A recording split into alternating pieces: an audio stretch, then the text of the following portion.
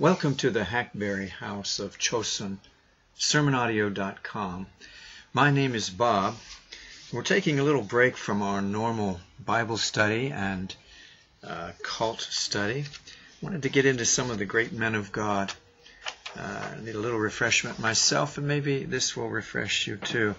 I'm reading from the Free Grace Broadcaster, a ministry of Mount Zion Bible Church in Pensacola, Florida. You can actually access them by going on your email to chapel@mountzion.org. Websites at www.chapellibrary, all one word, .org. They've put together a little collection of some of these Puritans and other men of God who spoke with such wisdom. I want to share with you. Here's A.W. Pink, who lived from 1886 to 1952. We'll start with him. This is called Tried by Fire, and it's this whole section, this whole booklet, this fall of 2011 that was handed to me just recently, is about comfort in affliction.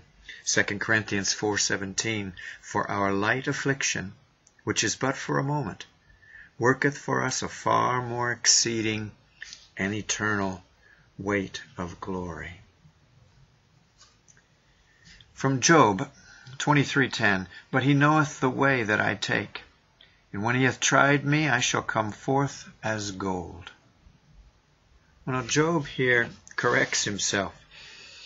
In the beginning of the chapter, we find him saying, even today is my complaint bitter. My stroke is heavier than my groaning. Poor Job felt that his lot was unbearable, but he recovers himself. He checks his hasty outburst and revises his impetuous decision. How often we all have to correct ourselves. Only one has ever walked this earth who never had occasion to do so. Also, Job here comforts himself. He could not fathom the mysteries of providence, but God knew the way he took. Job had diligently sought the calming presence of God, but for a time in vain. He said, behold, I go forward, but he is not there, and backward, but I cannot perceive him.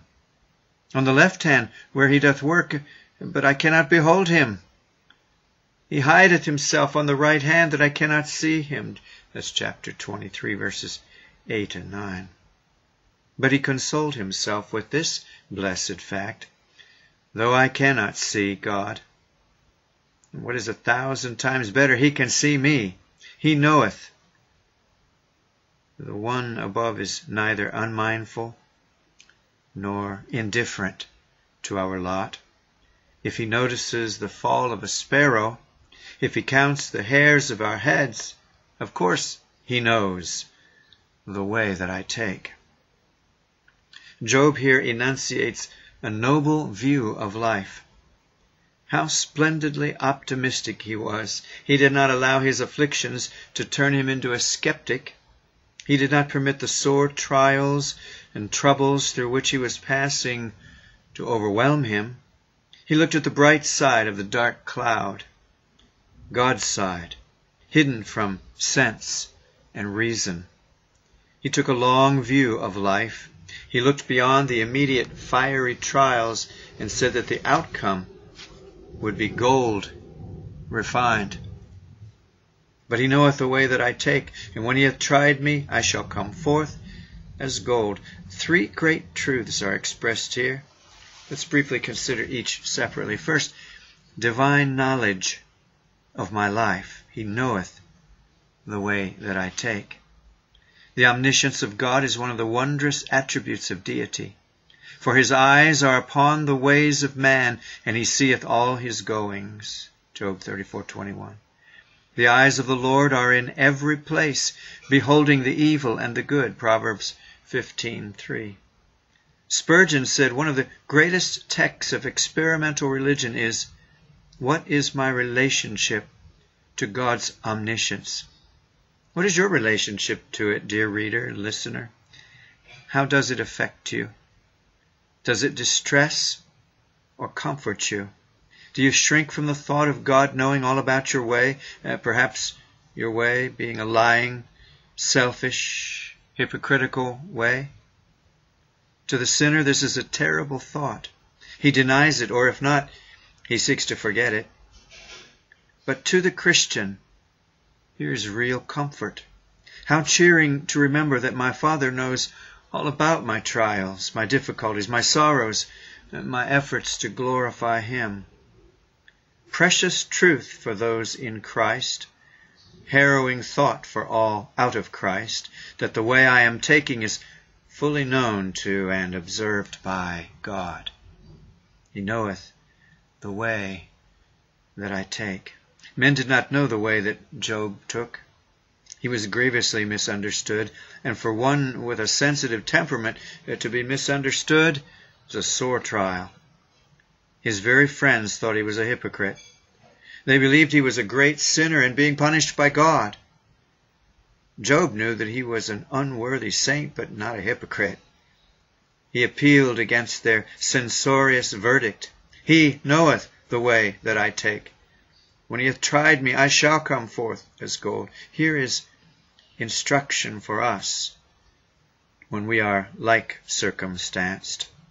Fellow believers, your fellow men, yes, and your fellow Christians, may misunderstand you and misrepresent God's dealing with you, but console yourself with the blessed fact that the omniscient one knoweth.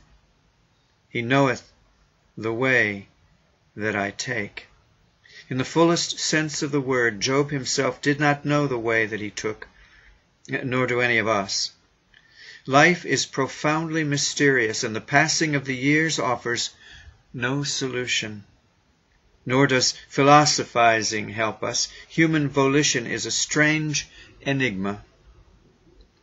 Consciousness bears witness that we are more than automatons. We exercise the power of choice in every move we make. And yet it's plain that our freedom is not absolute.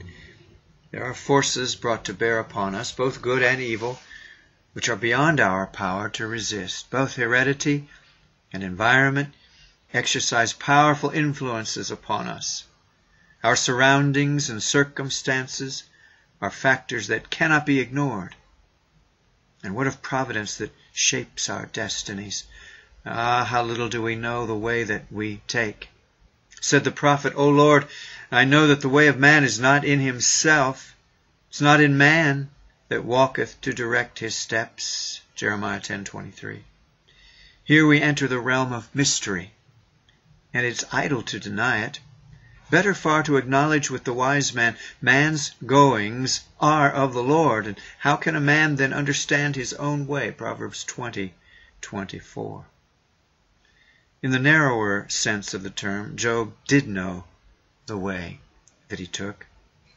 What that way was, he tells us in the next 2 verses. My foot hath held his steps. His way have I kept, and not declined.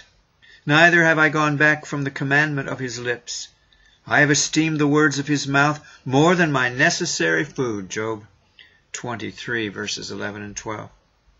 The way Job chose was the best way. The scriptural way, God's way, his way.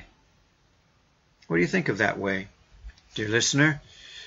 Wasn't it a grand selection?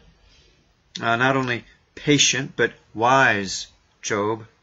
Have you made a similar choice? Can you say, my foot hath held his steps, his way have I kept, and not declined? If you can, praise him for his enabling grace. If you cannot, confess with shame your failure to appropriate his all-sufficient grace. Get down on your knees at once and unbosom yourself to God. Hide and keep back nothing. Remember, it is written, if we confess our sins, he is faithful and just to forgive us our sins and to cleanse us from all unrighteousness. 1 John 1:9. Doesn't verse 12 explain your failure, my failure, dear reader and listener? Isn't it because we have not trembled before God's commandments, and because we have so lightly esteemed his word that we have declined from his way? Then let us, even now and daily, seek grace from on high, to heed his commandments and hide his word in our hearts. He knoweth the way that I take. Which way are you taking? The narrow way that leads to life, or the broad road that leads to destruction? Make certain on this point, dear friend. Scripture declares, so every one of us shall give account of himself to God. Romans 14:12. But you need not be deceived or uncertain. The Lord declared, I am the way. John 14:6. Well, secondly, divine testing. When he hath tried me. The fining pot is for silver and the furnace for gold, but the Lord trieth the hearts. Proverbs 17:3. This was God's way with Israel of old. And it's his way with Christians now. Just before Israel entered Canaan, as Moses reviewed their history since leaving Egypt, he said, And thou shalt remember all the way which the Lord thy God led thee these 40 years in the wilderness, to humble thee and to prove thee, to know what was in thine heart, whether thou wouldst keep his commandments or no. Deuteronomy 8:2. In the same way, God tries, tests, proves, and humbles us. When he hath tried me, if we realized this more, we should bear up better in the hour of affliction and be more patient under suffering. The daily irritations of life, the things that annoy so much, what is their meaning? Why are they permitted? Here's the answer.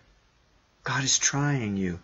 That's the explanation, in part at least, of that disappointment, that crushing of your earthly hopes, that great loss.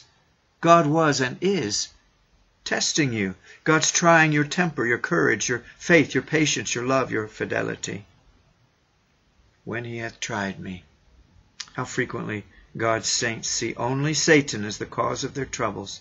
They regard the great enemy as responsible for much of their suffering, but there's no comfort for the heart in this. We don't deny the devil does bring about much that harasses us, but above Satan is the Lord Almighty. The devil cannot touch a hair of our heads without God's permission, and when he is allowed to disturb and distract us, even then, it is only God using him to try us. Let's learn then to look beyond all secondary causes and instruments to that one who worketh all things after the counsel of his own will. That's what Job did. In the opening chapter of the book that bears Job's name, we find Satan obtaining permission to afflict God's servant. He used the Sabaeans to destroy Job's herds. He sent the Chaldeans to slay his servants, caused a great wind to kill his children. What was Job's response? The Lord gave, the Lord has taken away. Blessed be the name of the Lord. Job looked beyond the human agents, beyond Satan who employed them, to the Lord who controlleth all. He realized that it was the Lord trying him. We get the same thing in the New Testament. To the suffering saints at Smyrna, John wrote, Fear none of those things which thou shalt suffer. Behold, the devil shall cast some of you into prison, that you may be tried. That you may be tried. You see, their being cast into prison was simply God trying them. How much we lose by forgetting this. What a stay for the trouble-tossed heart, to know that no matter what form the testing may take, no matter what the agent that annoys, it is God who is trying his children. What a perfect example the Savior sets us. When he was approached in the garden, and Peter drew his sword and cut off the ear of Malchus, the Savior said, The cup which my Father has given me, shall I not drink it? Men were about to vent their awful rage upon him. The serpent was going to bruise his heel, but he looks above and beyond them. Dear listener, no matter how bitter its contents, infinitely less than that which the Savior drained, let's accept the cup as from the Father's hand. In some moods we're apt to question the wisdom and right of God to try us. And so often we murmur at his dispensations. Why should God lay such an intolerable burden upon me, we say? And why should others be spared their loved ones and mine taken? Why should health and strength perhaps the gift of sight, be denied me? The first answer to all such questions is, O man, who are you to reply against God? It is wicked insubordination for any creature to call into question the dealings of the great Creator. Shall the thing formed say to him that formed it, Why have you made me thus? How earnestly each of us needs to cry to God that His grace may silence our rebellious lips and still the tempest within our desperately wicked hearts. And by the way, I've got to stop right here and tell you that although Arthur Pink here is telling the truth, absolutely, it doesn't rule out the possibility of you praying. And part of the test could be for you, will you call upon the name of the Lord and be healed, be saved from this thing? And God heals people. God delivers people out of these things. But He's talking to the people here who don't get delivered right away, who want it with all their heart, but they just can't get it, though they pray and cry. 1 Peter 4:12-13, we're told, Beloved, think it not strange concerning the fiery trial, which is to try you, as though some strange thing happened to you. But rejoice, inasmuch as you are partakers of Christ's sufferings, that when His glory shall be revealed, you may be glad also with exceeding joy. The same thoughts are expressed here as in the previous passage. There is a needs be for our trials, and therefore we're to think them not strange. We should expect them. And 2, there is again the blessed outlook of being richly recompensed at Christ's return. Then there's the added word that not only should we meet these trials with faith's fortitude, but we should rejoice in them. We're talking about the sufferings of Christ, inasmuch as we are permitted to have fellowship in those sufferings. He too suffered. Sufficient then for the disciple to be as his master. When He hath tried me, dear Christian listener, there are no exceptions. God had only one Son without sin, but never one without sorrow. Sooner or later, in one form or another, trial, and it may be heavy, will be our lot. From 1 Thessalonians, and send Timothy, our brother, to establish you. I sent him, Paul said, to comfort you concerning your faith, that no man should be moved by these afflictions. For yourselves know that we are appointed thereunto. Again it is written, we must through much tribulation enter into the kingdom of God. It's been so in every age. Abram was tried severely. So too were Joseph, Jacob, Moses, David, Daniel, the apostles. 3, the ultimate issue. I shall come forth as gold. Observe the tense here. Job didn't imagine that he was pure gold already. I shall come forth as gold, he declared. He knew full well that there was yet much dross in him. He didn't boast that he was already perfect. Far from it. In the final chapter of his book we find him saying, I abhor myself. And well he might, and well may we, as we discover that in our flesh there dwelleth no good thing, as we examine ourselves and our ways in the light of God's Word, and behold our innumerable failures, as we think of our countless sins, both of omission and commission, good reason have we for abhorring ourselves. Ah, Christian listener, there's much dross about us, but it will not ever be thus. I shall come forth as gold. Job did not say, when He hath tried me, I may come forth as gold, or I hope to come forth as gold. But with full confidence and positive assurance, he declared, I shall come forth as gold. But how did he know this? How can we be sure of the happy issue? Because the divine purpose cannot fail. He that has begun a good work in us will finish it. How can we be sure of the happy issue? Because the divine promise is sure. The Lord will perfect that which concerns me. Psalm 138:8. Then be of good cheer, tried and troubled one. The process may be unpleasant and painful, but the issue is charming and sure. I shall come forth as gold. This was said by one who knew affliction and sorrow, as few among the sons of men have known them. Yet despite his fiery trials, he was optimistic. Let then this triumphant language be ours. I shall come forth as gold is not the language of carnal boasting, but the confidence of one whose mind was stayed upon God. There will be no credit to our account. The glory will all belong to the divine refiner, James 1:12. For the present, there remain two things. First, love is the divine thermometer while we are in the crucible of testing. And he shall sit in the patience of divine grace as a refiner and purifier of silver. Malachi 3:3. Second, the Lord himself is with us in the fiery furnace, as he was with the 3 young Hebrews. Daniel 3:25. For the future this is sure. The most wonderful thing in heaven will not be the golden street or the golden harps, but golden souls on which is stamped the image of God, predestinated to be conformed to the image of his Son. Romans 8:29. Praise God for such a glorious prospect, such a victorious issue, such a marvelous goal. That book, that message came from a book called Comfort for Christians, which you can order from the chapel library that I'm reading from. A.W. Pink was a pastor, itinerant Bible teacher, author of studies in the scriptures and many books.